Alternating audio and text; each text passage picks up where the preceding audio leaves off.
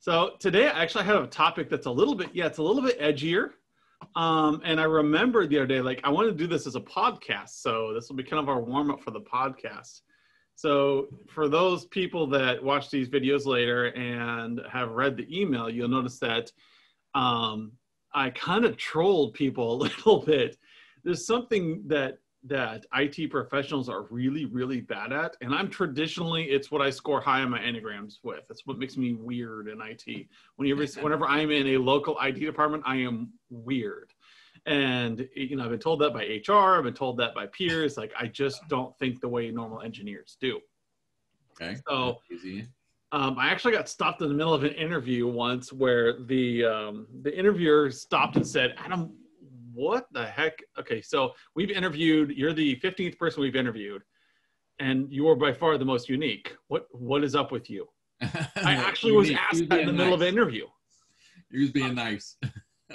And I'm like sitting there, I'm like, okay, did I just lose this job? like I'm sitting here like, is this one of the interview questions? Like, what makes you different? And no, they were honestly interested in the fact that my brain is just more creative. And I have in my Enneagram, I have no structure, which is odd that I've created a framework as a professional, but my Enneagrams have no structure, no process to them. Like I am all yellow and I think red, social and analytical. And so what that means is I naturally look forward and look at strategy, and I naturally avoid actively doing process. And whereas engineers traditionally are analytical and process. Yeah. And so you like to solve problems and then create patterns to follow so you don't have to think about them next time. You can think about other things and you avoid people. And so I got that part down really good. What that makes you in the traction world, it makes you a really great integrator. You're really great at taking an existing problem, solving it, and creating a repeatable solution. And that is fantastic. But it also means you're not good. I shouldn't say you're not good. You're not a natural forward thinker. So, you'll see technology come out.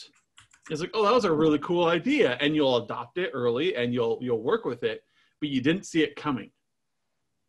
Yeah. A visionary is sitting there going, okay, like what's the next step?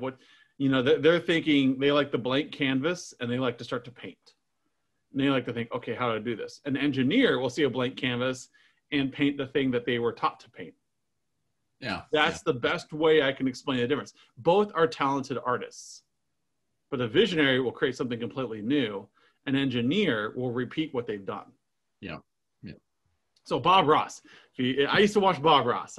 Who didn't? He was really great, and the way he painted was easy to repeat.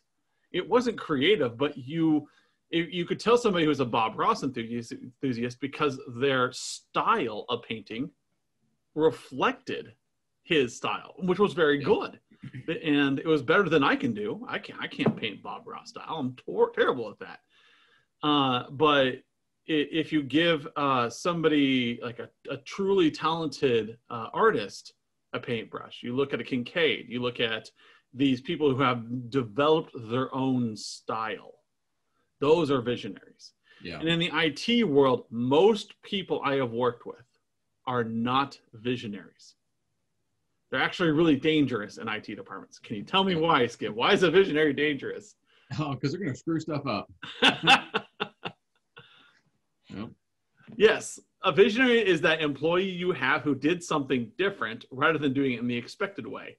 Yeah. That's the one where you walked in and you went to like work on the server or firewall and go, what the hell? Yep. You look down and they didn't follow a standard disk array, or they didn't install the software in the app in the right order, or they didn't follow a pattern. And there's no discernible like what the heck? You just sit there and you scratch your head and you sit there and you end up cleaning it up. How do I know this? Because I am the guy you clean up. Because I figured it out. Like back in my day, I figured out how to be a firewall admin on my own with a few people guiding me. And so I'm sure there's some people who walked into one of my firewalls and goes, why would he do this? There's a much better way if you would just follow this particular pattern. Right. Yeah. So your visionaries exist in your department, and they're dangerous because they don't like to follow patterns. They don't naturally follow the script.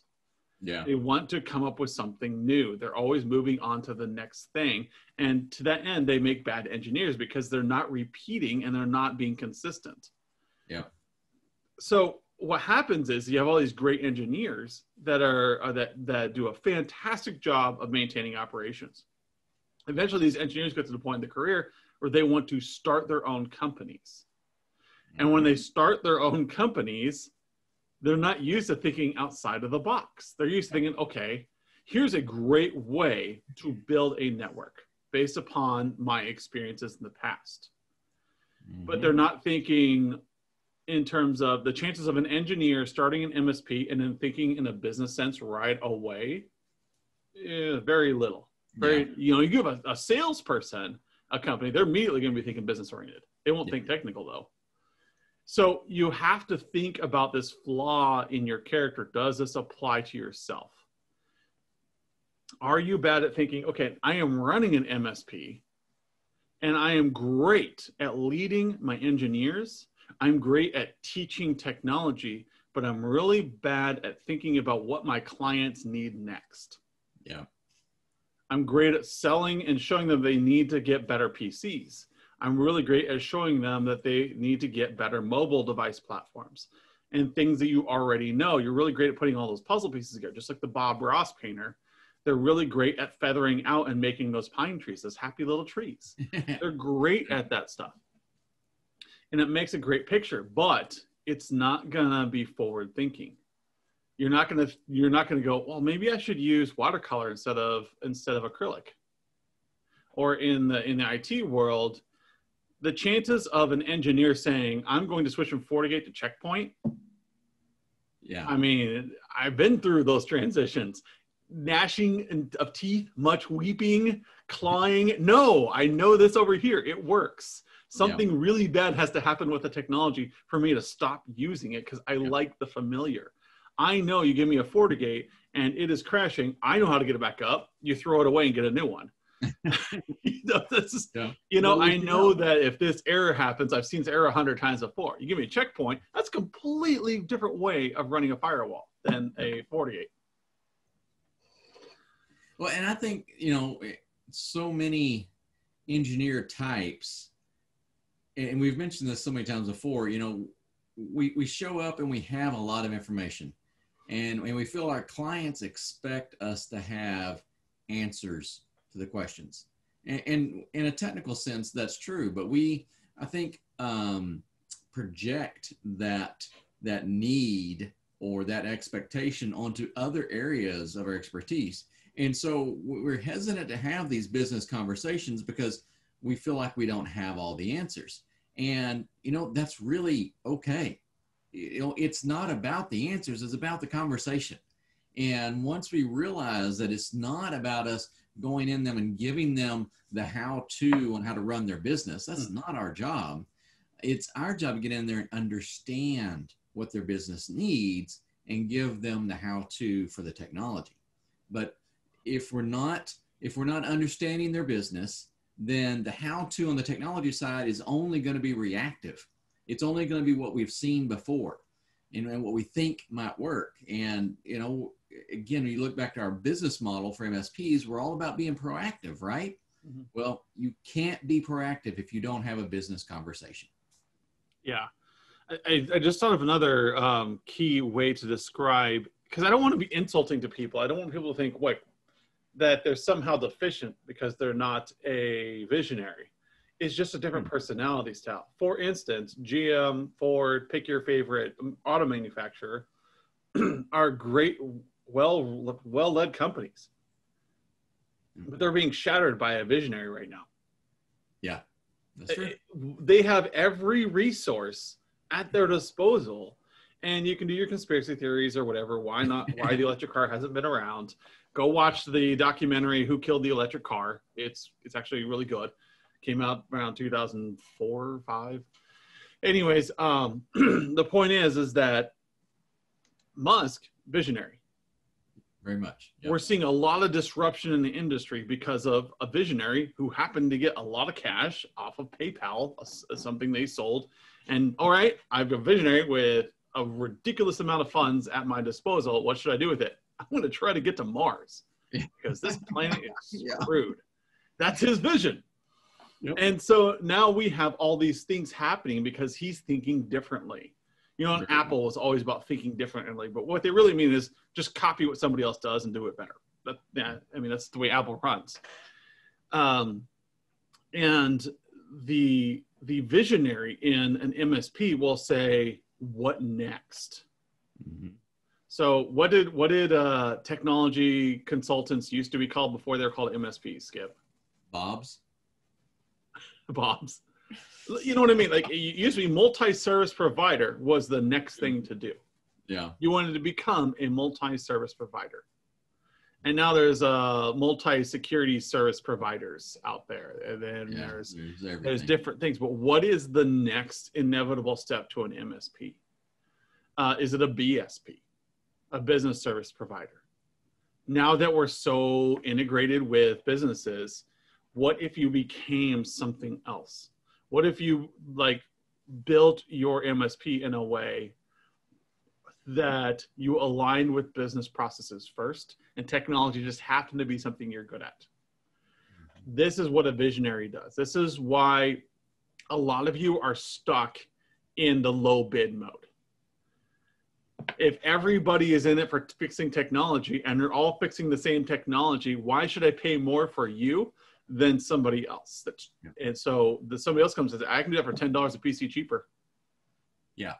There's got to be some sticking point. And I think you made the point the other day when we were having a conversation, Skip, that people stick around because they like the engineer that they're with.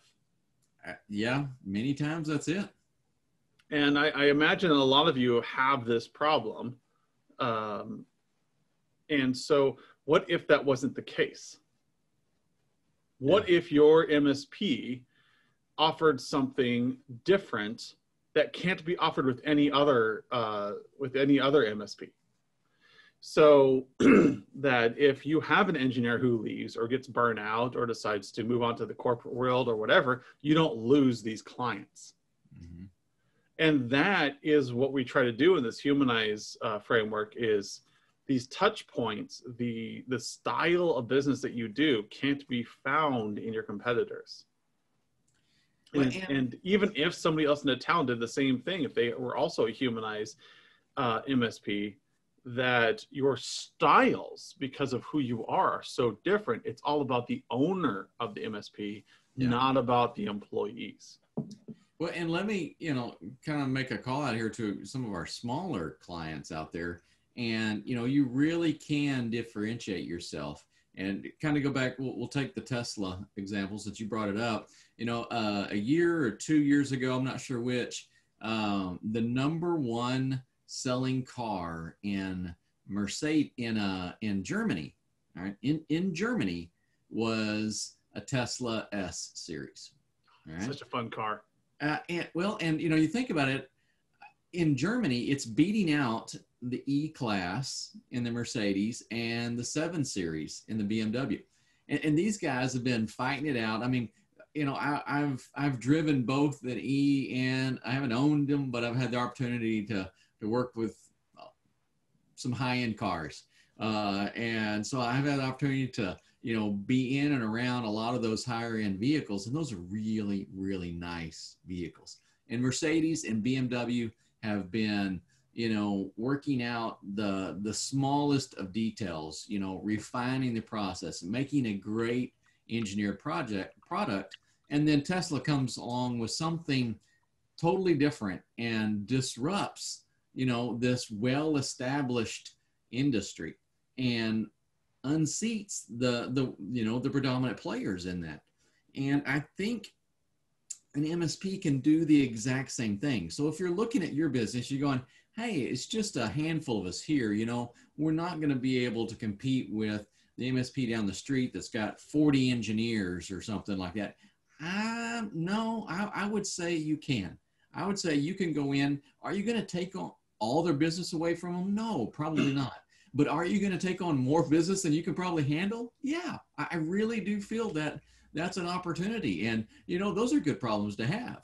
Yes. You know, so don't feel like that you just need to whittle away in your own little area by changing the way you operate, by differentiating yourself. You really are going to open up your market to a lot of great revenue streams. Very rarely in the corporate world do we see innovation and true visionaries come from the corporate world. Oh yeah, absolutely. Most of the cool stuff we see is done by a small shop. Mm-hmm. Remember, the whole garage shop in the 80s, that was, if you were in that Hewlett Packard, that Silicon Valley of those days, that's where the innovation happened. Well, so it was these giant conglomerates just get their cans kicked by people playing poker and who are just really, really, really nerdy in their garage. That's it. Wozniak and Jobs. Yep. Gates. Look at the Pirates of Silicon Valley. Watch that movie sometime. For those of us who grew up then, we remember these little companies coming out of nowhere and just decimating the landscape, which is why there was such a fervor in investing in technology companies in the 90s and in the dot-com bust. And then that recouping that happened up to 2005-ish, that people started investing again, but intelligently. And we didn't really see much innovations until the phone race started. The mobile device race really got underway. But even Research in Motion, small company. Yeah. Palm started off as a small company. Yep. Apple, still small company. These people overtook the giants in the field. And that's because of something called agility. You can have a visionary in a corporate world and they're going to get squashed because corporate worlds, large corporations, are risk averse. Yeah. They have a good thing going and they're going to keep doing it. Smaller shops, so if you're in a shop where you're maybe 10 people or less, 5 people or less, you're the ones that are going to disrupt the market. Not the big guys. They're going to maintain status quo. You're the ones that are going to disrupt, make a crap ton of money. Make a crap ton of money, and then possibly get bought up by one of the bigger people as you show them how it's done. So vision setting says, is there a better way to run an MSP? And as a smaller shop, that gives you that competitive advantage. Because if it doesn't work out, you just pivot. You just move. Yeah. You shift. You evolve your strategy. A bigger MSP takes that same risk. It takes them years to what you can do in a couple months. So let me set you up, Adam. So we got people listening. They're like, yeah, I'm that guy. I'm a great engineer, but I'm running my company. I'm not a visionary. I'm not out there. What do I need to do? You're doing it. This community and the coaching and watching these weekly community broadcasts where I am a visionary. That is what I do. I naturally do it. You give me a button and say, Adam, you will make $1 million if you push this button every day for a year. I'm going to struggle. But if you say, hey, here's my marketplace, here's what's going on, how do I challenge the status quo? I want to be that up and coming MSP. I want to be that sexy MSP. How do I do that? Listen to these community updates.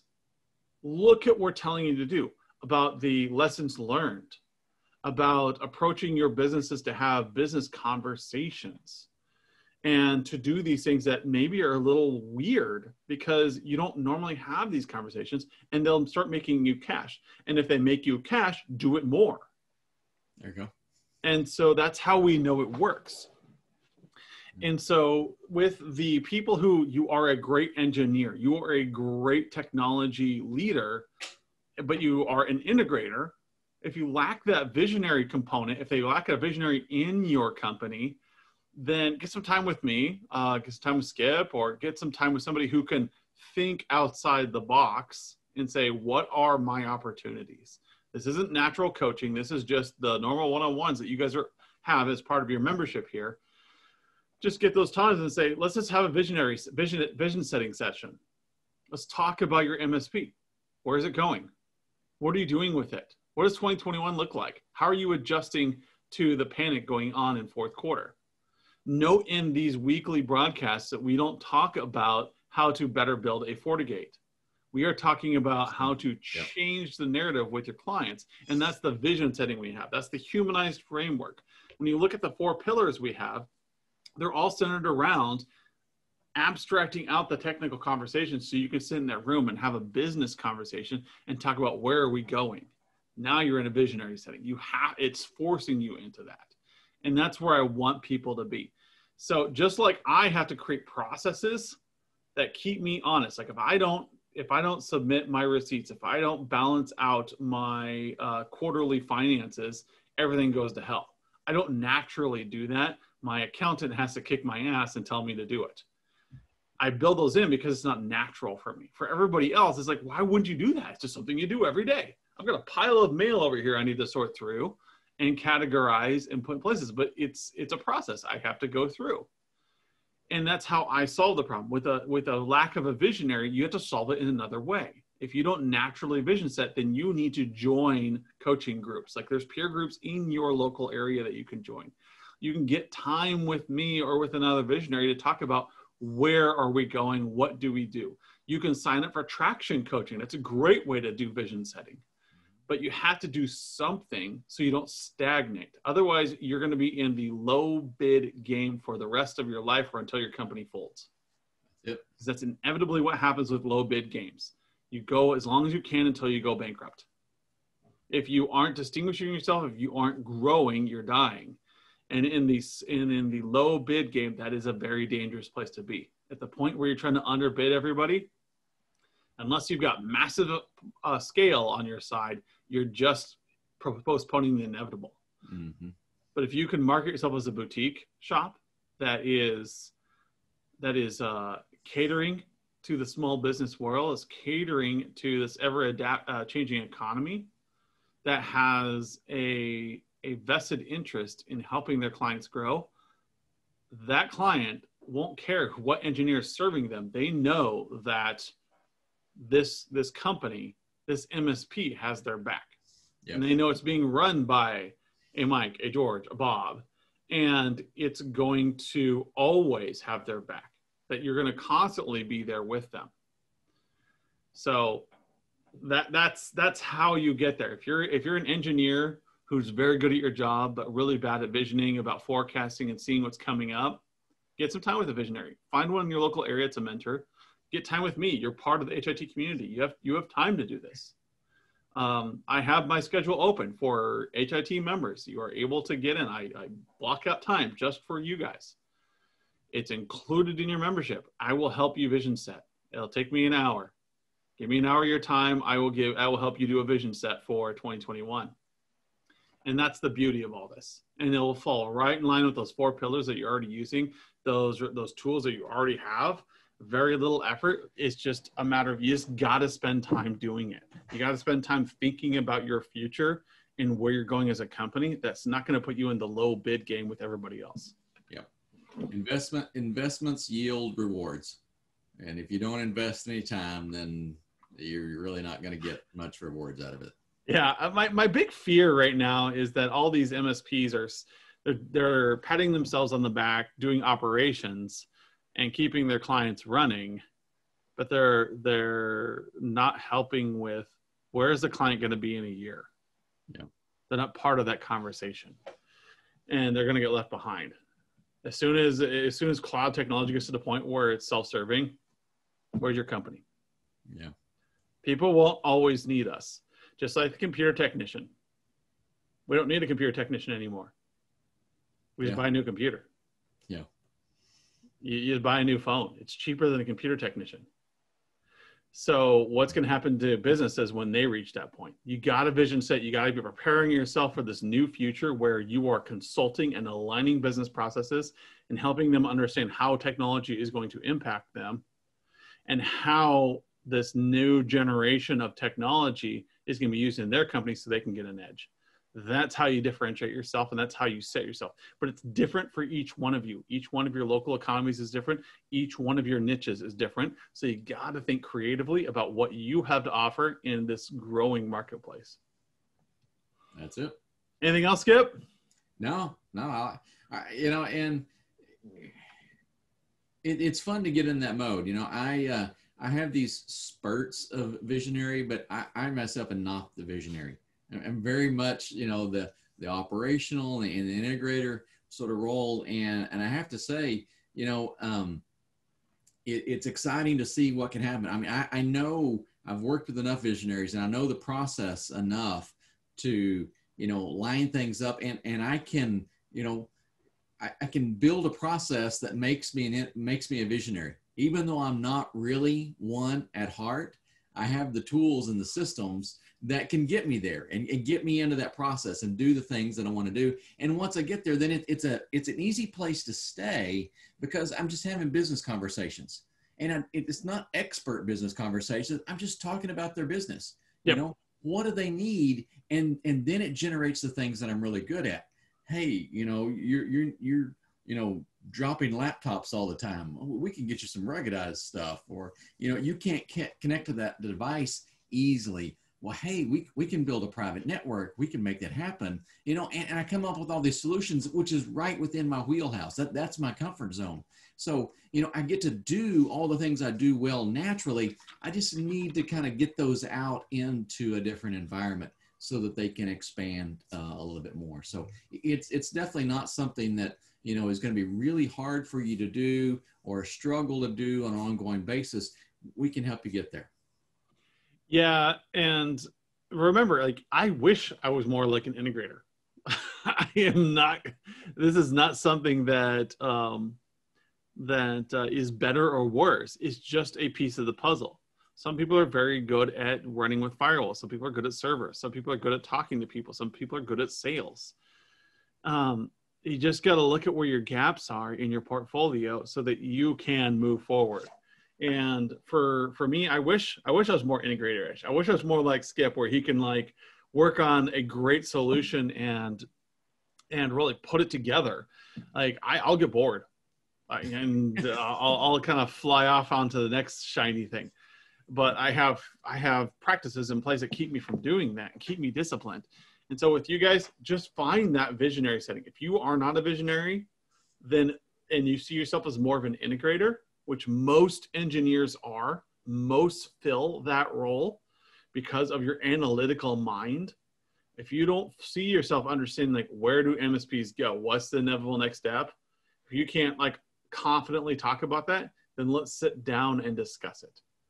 And that way you can take what you do awesome with a visionary who is helping you understand what is next and whether you want to move in that direction. And then you can make the call. You can make an informed decision rather than just reacting to what the culture is doing. This whole following what is the best in industry, I am just not that guy. Yeah. I am more of I want to define what best in industry is. What's best for the business? What's best for your client? Yeah. With that, I think I'm gonna let everybody get going. We actually went a little long today, 40 minutes.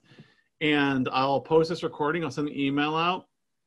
Should enjoy the new fall festive colors to the weekly email. I write that by hand, people. It's not something I copy and paste. The weekly email, I try to keep it relevant. I try to keep it with the video we have every week. And you can always check it for what you missed if you did not attend. We have a lot of people who love to watch the recordings because you're just too busy. So read the emails as well. The emails are all a review, what's coming up, and then recommendations for the week, like what's going on actively. And I try to put an action item in there right now. The action item is get some fourth quarter coaching going. It will change your 2021. There you go. With that, I will let everybody head out. Give me a call. Sign up for coaching at virtualc.biz. Get some time with Skip, and we'll talk through how we can help you. See you guys later. See ya.